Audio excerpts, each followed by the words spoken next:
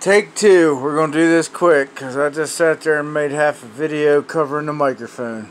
My apologies. Quick rundown. Got a ticket a little while back, pulled over. I've been riding around with a dead inspection. Pennsylvania, you need a renewed inspection every year to drive your vehicle on the road. So, mine died in March.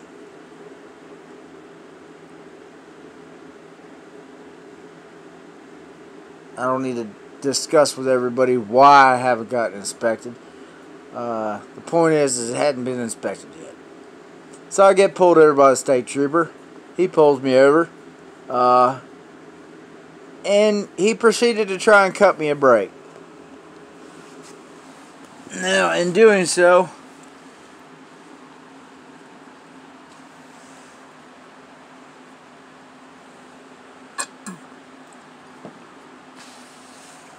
instead of a $160 fine, he told me he was going to write me a seatbelt ticket, which was a $97 fine.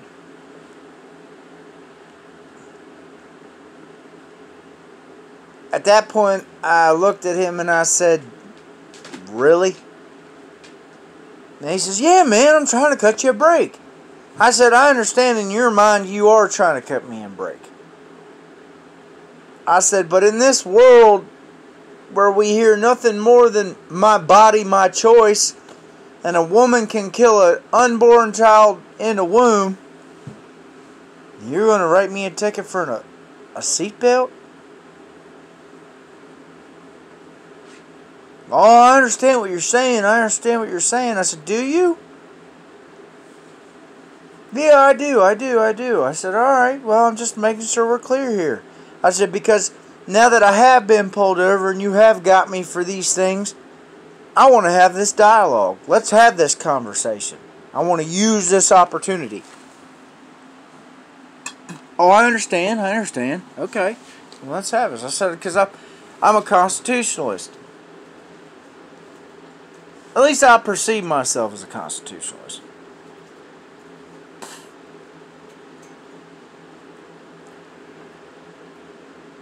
But the victimless crimes thing really needs to stop. I said, "I understand looking out for one another is very important." And I told him, I said, if I didn't feel this vehicle could be on the road, I wouldn't have it out here.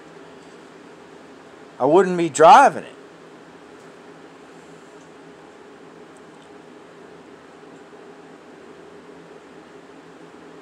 I understand. Well, long story short, I took the ticket, I pumped my gas, and I left. So I went up to the courthouse the next day to pay this $97 fine. Slid the ticket under the window. The lady asked me what my name was again. I said, "Well, Redbone Smith, of course." No. I gave her my name, and she shook her head, and she came back to the window and she said, "Well, that's strange, but there's no record of that ticket." I said, "Well, it was just wrote yesterday. Maybe he ain't got around to it yet." She says, "No, but she even stated that usually they submit them same day." And I had a lot of guys telling me, "Well, just wait for it, because guys like us don't get off like that." And I said, "You're probably right, but let's just hold out. Let's see what happens." Because I even handed that specific state trooper 3 constitutions. I gave him one for him, one for his buddy, and one for his kids if he had any. Well, I didn't get back up there to check if he submitted it. So I got a letter in the mail stating that now the fine was up to 116 days because I didn't reply within 10. And $116 because I didn't reply within 10 days. So I figured, alright, I'll go up and take care of it this week. So, I'm at the neighbor's shooting the spit, letting the pups play with the neighbor's pups. I got a constable shows up at the house. My neighbor noticed him before I did. They wrote a warrant out for me.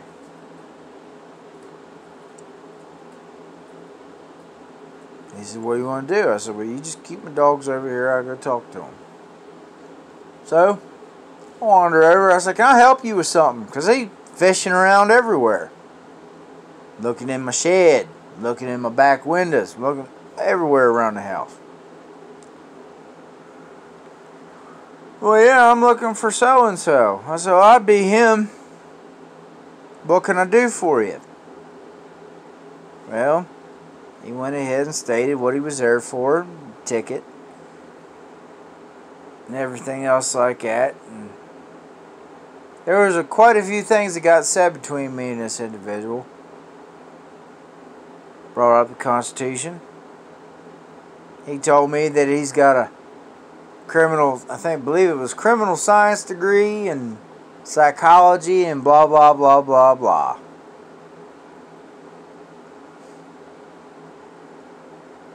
So I said, "Well, I like talking about the Constitution." I said, "How do you feel about victimless crimes?" Well, he stated a lot of things in our conversation. I wish I'd had it on record, but I didn't.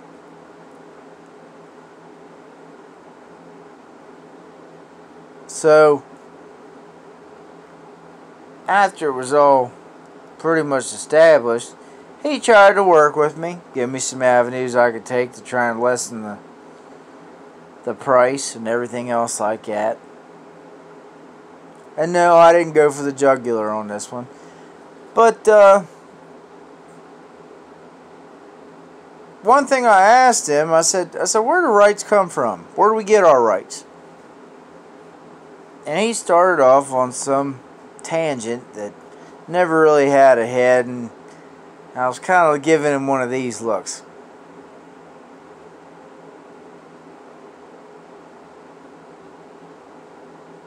And he said, "Well, if you really want to know where rights come from, they come from God. It says in the Declaration, or the Bill of Rights," he said it comes in the Declaration of Independence that we're entitled to certain rights through our Creator. I said, "We are endowed by our Creator with certain unalienable rights." He said, "Well, yeah, that's it." So, "Well, make sure you're clear on that one." I said, "So how does man get to dictate that?" And he hemmed and hawed. And I asked him another question. I said, "Have you ever heard of the Constitutional Sheriffs and Peace Officers Association?" He says, "Yes, I have." I said, "Are you a member?" He says, "No, I'm not." I said, "Can I ask why?" He says, "Because I don't need to be on a FBI watch list." And I started laughing. I said, "What makes you think you ain't on one anyway?"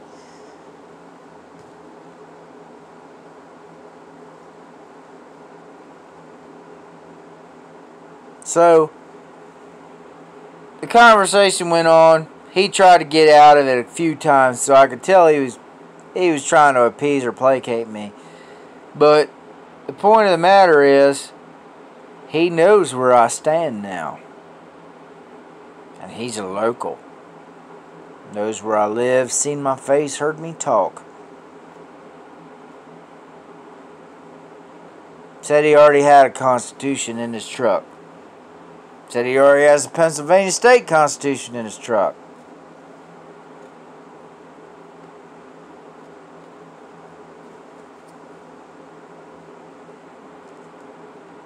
So, this video is aimed at all of you who choose to write letters.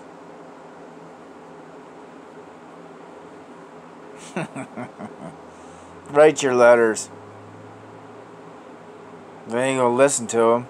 Because even when you're sitting there talking to these people straight-faced in the face, they're only gonna listen to you in so far. That's a constable, for God's sakes. I'm going to pay this fine, because I've got a few more things to accomplish. I will pay the money to buy some time.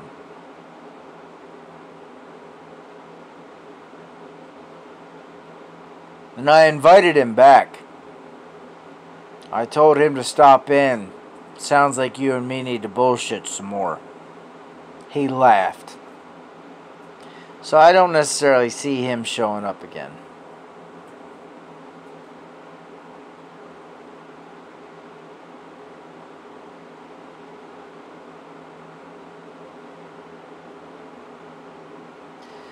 So to all of you who feel that letters are where it's at, emails, writing your local congressman,